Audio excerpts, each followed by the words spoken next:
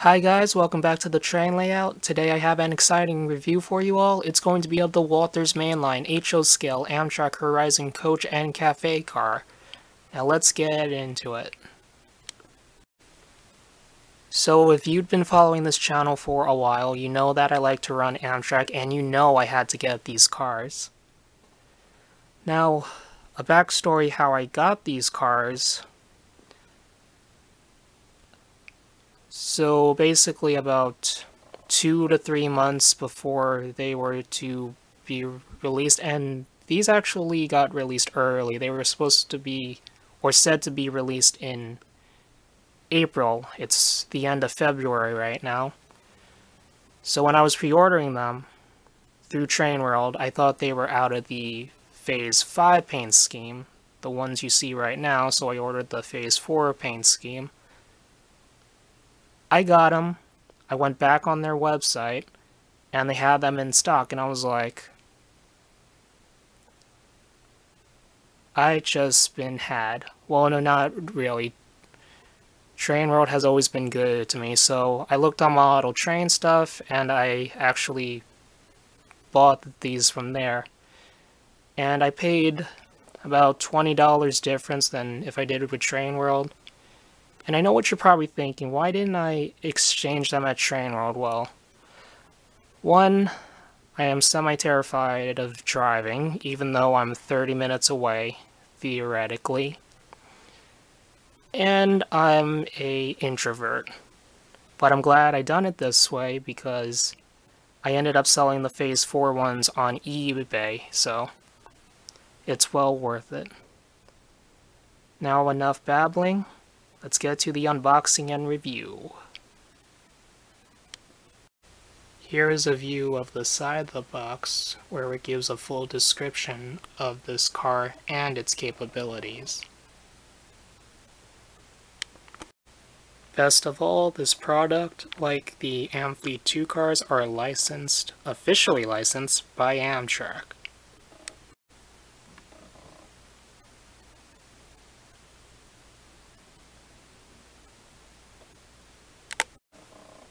So, if I never mentioned it on this channel before, I model the Midwest, specifically the little town, well, it's not a little town anymore, it's a medium to large size city of Quincy, Illinois.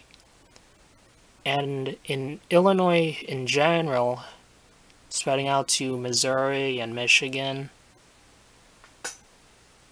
and up to Wisconsin, these cars are very common to see on the corridor routes.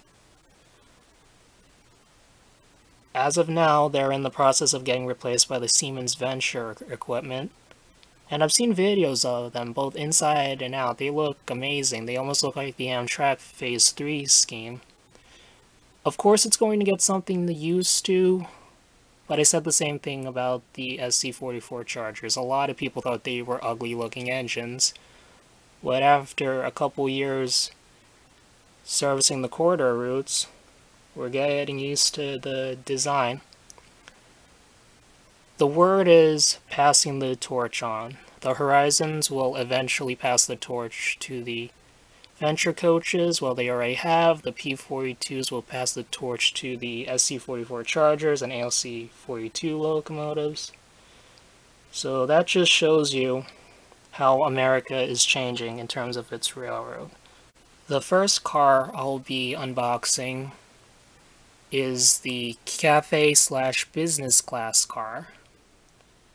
And I actually took it out of the box already because I wanted to see if this car had a specific detail that Bachmann didn't have and Rapido did have, and they do, and I'll get to that when we take a look at it closely. So, you unbox it. What you get is the actual car and a huge decal sheet. So I'm about to have 5 more decal sheets. Like, I have enough decals to last me a couple years. So yeah, there's the decal sheet. And the car comes in this protected tray. And it's wrapped in that thin plastic sheet to keep the paint from getting scratched.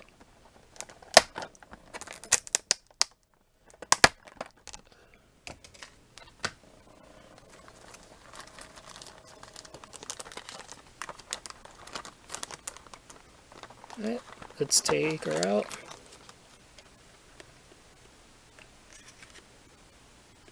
I'll give you guys a better view in a second.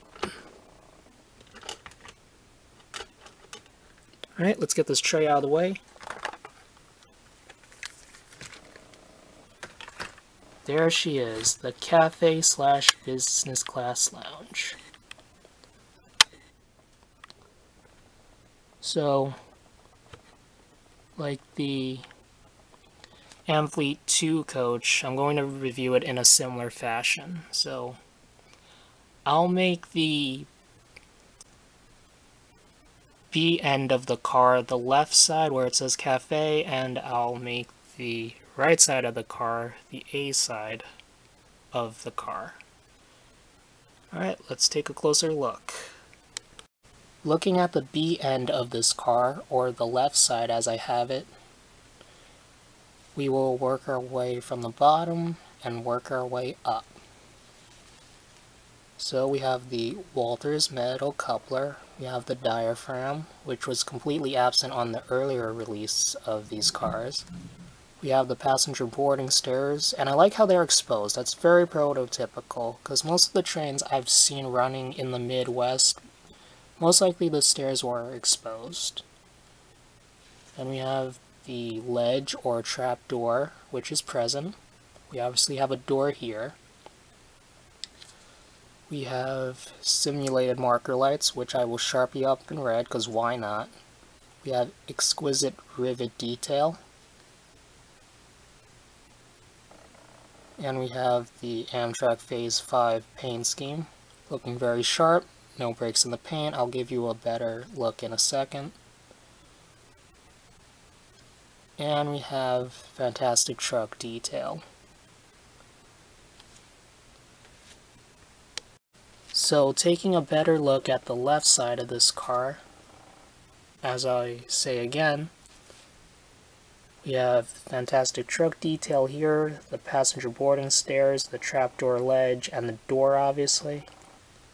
We have the legible lettering that you can read. That says welcome, Café, and the wheelchair logo, letting you know this car is wheelchair accessible. And we have underbody detail down here. The striping paint job on this car is very clean. There's no breaks in the paint, no fuzziness. So that's awesome. So looking at the A end of this car, or the right side, we have different lettering. So we have the well-known Amtrak travel mark logo, which is printed very cleanly, no breaks in the paint. We have the legible lettering that says welcome, this is business class, and this is the wheelchair accessible logo. And as you can already tell, there is an interior in these cars, which was completely absent from the earlier release that I was talking about earlier. And the one special thing I wanted to point out, especially with the Café car,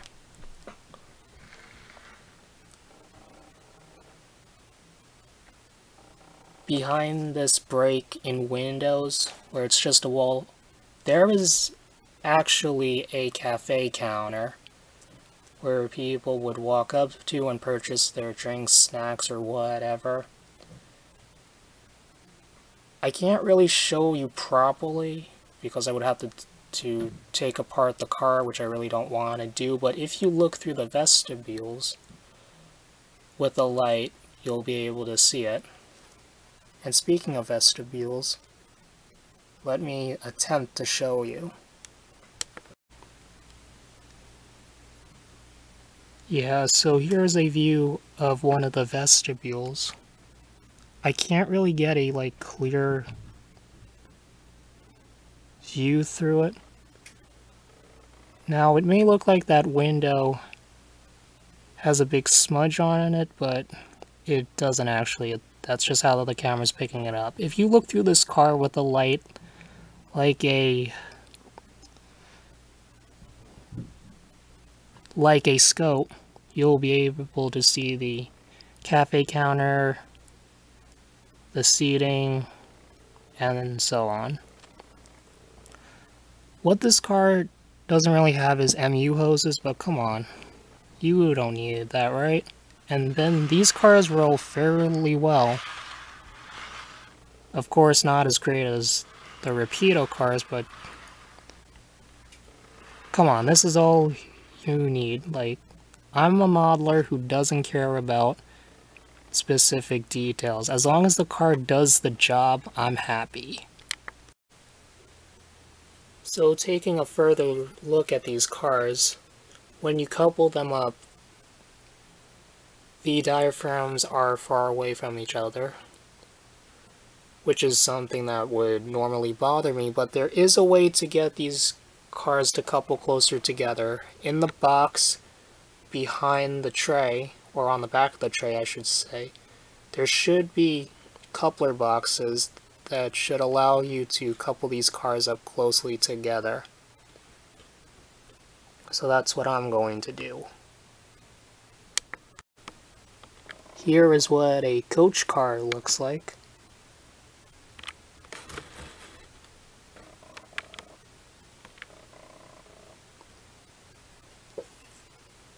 These cars are absolutely amazing. Very stunning. And what's great is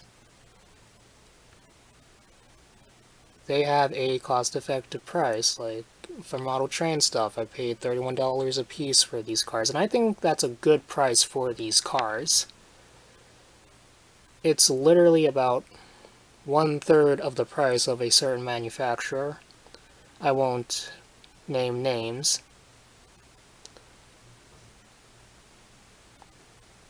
So, I definitely recommend these cars. Buy them up while they're still available, because they won't be for long. If we take a look on top of the car, there's nothing really to see really except the continuous rib-like texture on the roof. Looking at the bottom of this car, there is still detail. There may not be a lot of it, but you don't really see the bottom of this car in real life or as a model.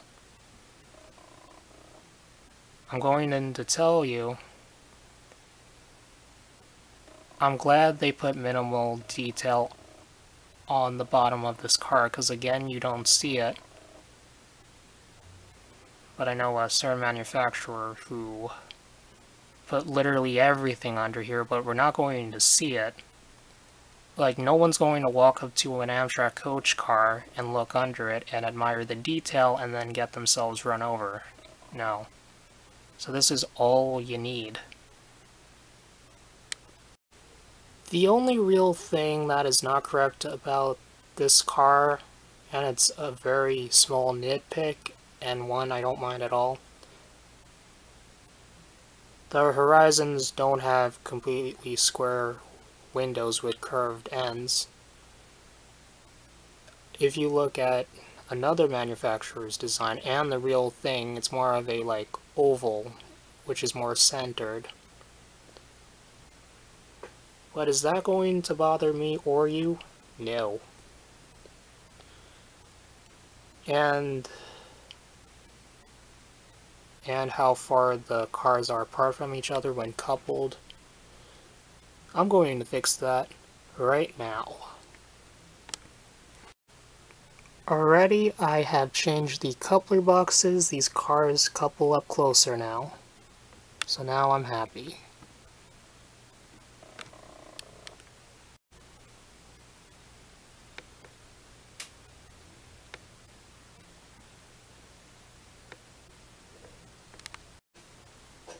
Let's see these cars in action.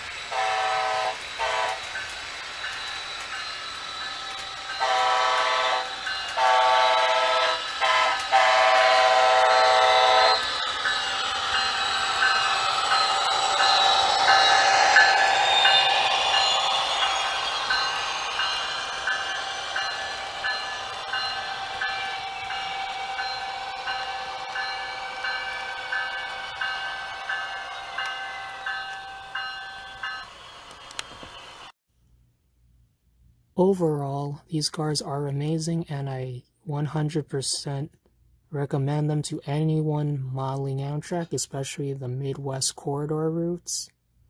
Buy these cars up while you still can. They are on a myriad of websites where you can purchase them for fair prices. And yeah, that's going to be it for the review. Thank you for watching. I'll see you in the next video.